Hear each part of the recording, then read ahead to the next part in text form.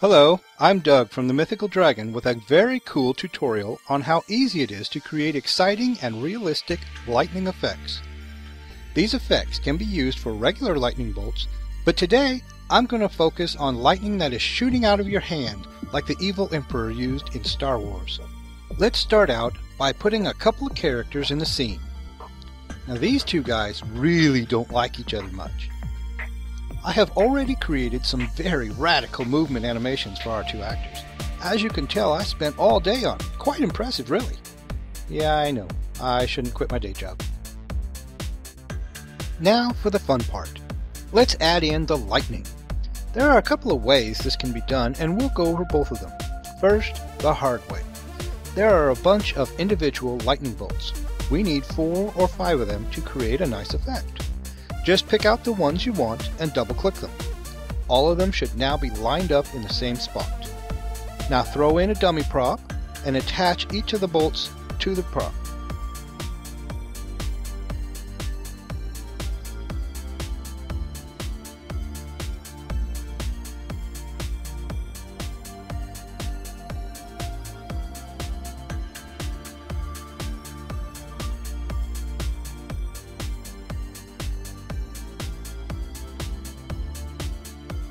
Now you can move it around and size it very easily.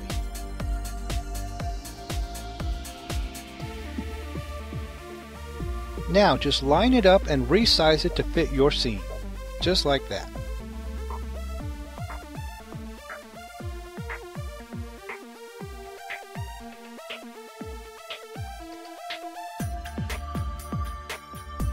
To animate the lightning, open the timeline.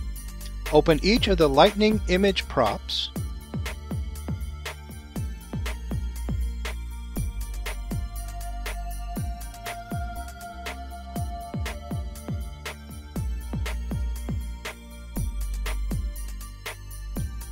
Open the visible section for each one and turn the visibility off in the modify panel on the right hand side of the screen, or by highlighting them and hitting delete on your keyboard.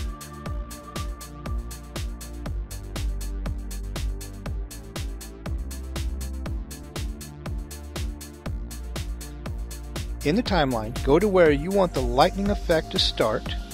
On the first image prop, turn the visibility back on. Move ahead about 5 frames and turn it back off. Now here comes the tricky part. Listen carefully. For the second image prop, do the same thing except on this one. Turn the visibility on in the same frame you turn the first image prop's visibility off.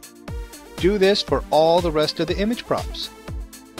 When you are finished with the last lightning prop, go back to the first one again. Turn its visibility back on in the same frame you just turned the last prop's visibility off. But this time you can copy and paste it. Just highlight and copy the first set. Then paste where you want it to go. Do the same thing for all the other image props. Repeat this process, except this time copy and paste both sets. Then copy and paste all 4 sets. Keep repeating these steps until your animation is the length you want it to be.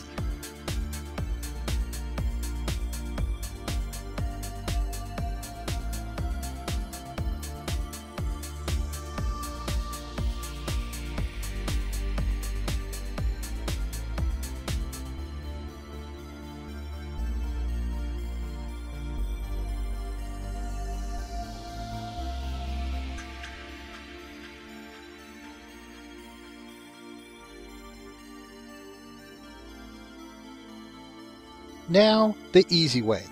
Instead of doing all that work, just drag and drop a pre-made lightning effect into your scene. There are 4 to choose from.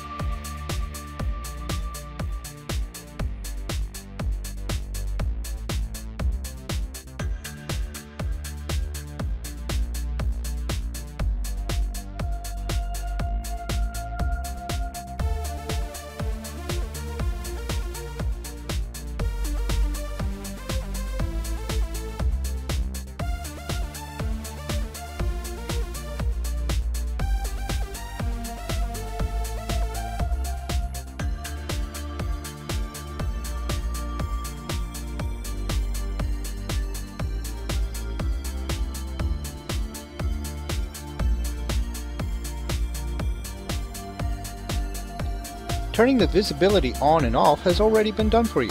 Just open the timeline's visibility section for each image prop. Highlight and delete the areas where you do not want the effect to occur.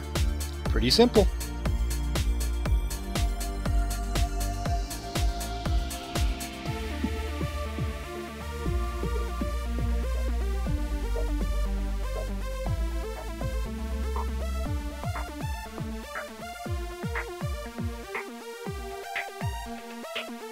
Here is what our scene looks like so far.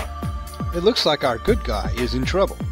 He is about to find out what happens when you don't pay your electric bill.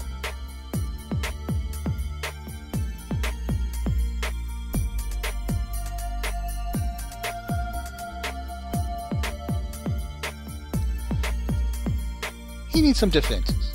Let's activate his saber by right-clicking the screen. Go down to Perform and selecting to turn on the saber. Well, that was easy.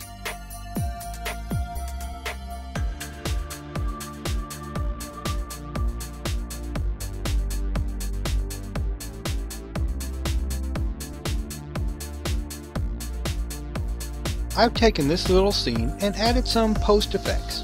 Let's check it out.